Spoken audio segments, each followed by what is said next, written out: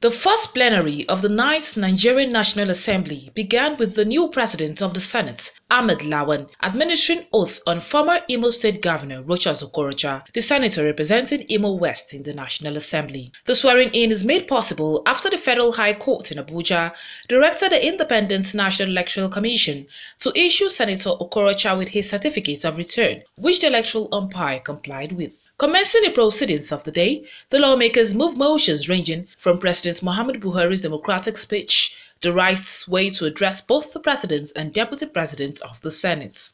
And this speech, Mr. President, is already in the public domain.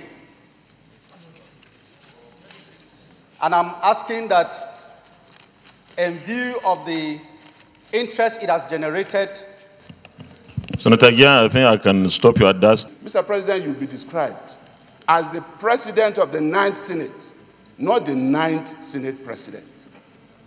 I seek a correction of this, and in every language, in every communication, we should be consistent with the Constitution and the rule of law. So, Mr. President, I move that the order paper be corrected to reflect the provisions of the Senate rules and of the Constitution of the Federal Republic of Nigeria.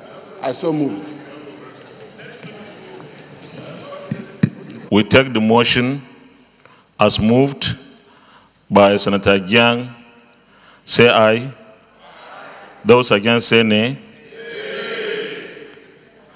The nays have it. Meanwhile, the Nigerian Senate has written to President Muhammadu Buhari and the office of the Secretary to the federal government to inform them of the constitution of the 9th Assembly. The upper chamber of the National Assembly also wrote to the African Union, ECOWAS Parliament, Pan-African Parliament, Interparliamentary Union, Commonwealth Parliamentary Association, amongst others, of his readiness to receive communications from them. Before the Red Chamber went into closed session, he sent a congratulatory message to the Speaker and Deputy Speaker of the House of Representatives. CNN News.